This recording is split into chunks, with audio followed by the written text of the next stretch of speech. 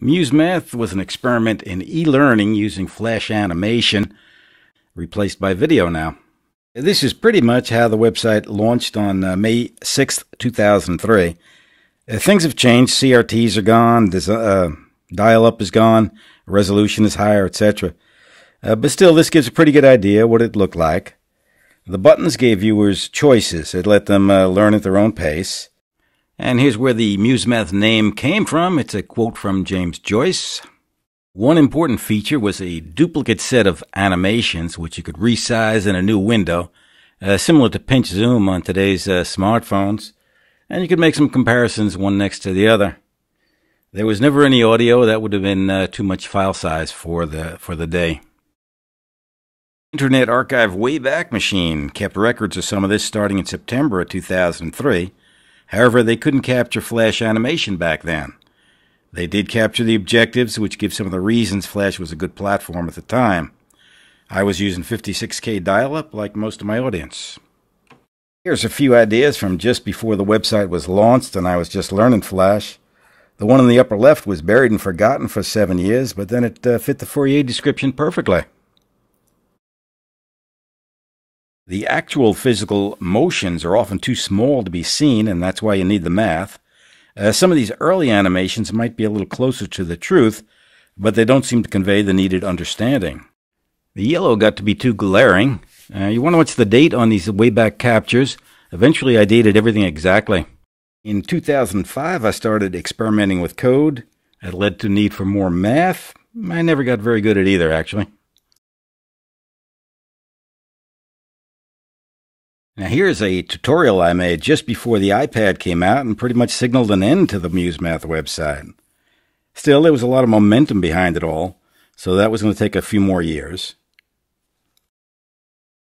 And this is from 2013. The website's been optimized and simplified. Still, its purpose can be better served by YouTube and social networks. These were the research pages. Probably the most important one was the tuning history. And this paragraph is probably the most important. Now, this is the links page. I want to point out two that were Flash-based. This is Joe Wolf's Fizz Clips. I understand that's going to be updated to HTML5 very shortly. And here's the license. This is another Flash-based website, this one from David Harrison. He did his work about a year before mine. I still think this is a really nice animation. And here's his license. It's Creative Commons, non-commercial, share-alike, attributive. And this page explains Musemath as an experiment using animation and more recently video to promote universal e-learning. With the caveat that I'm not a professional in the business. By 2013, the homepage prioritized the video channels. Here are the current versions. FretMath is specifically about guitar, and GridMath is originally an idea for a math app. The playlists are video collections of the works of others. A few of the final animations for the Musemath website. These were all optimized per Adobe guidelines as best as I could do. And the Apple interface guidelines helped to make it all look a lot better, helped improve everything.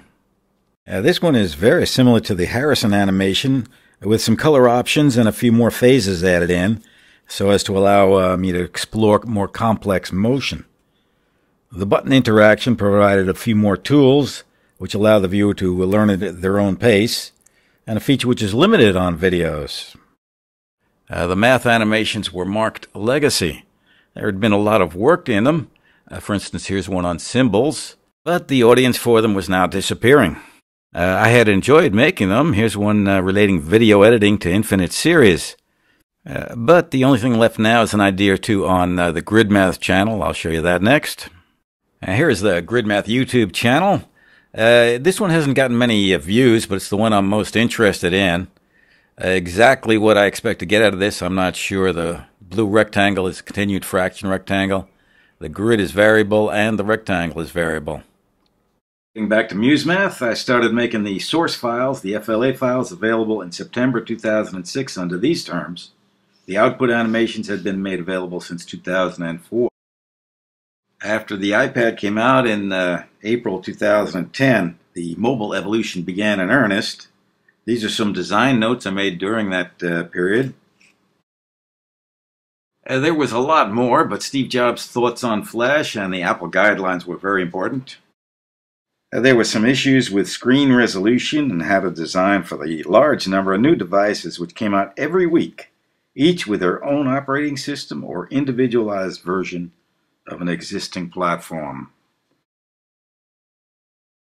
I used the book What is Mathematics by Courant and Robbins as a foundation for the math. It might be a little bit out of date, but then so am I.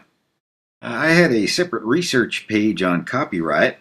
I had found it all of little use, except maybe to avoid some of its problems and pitfalls, at least as much as possible.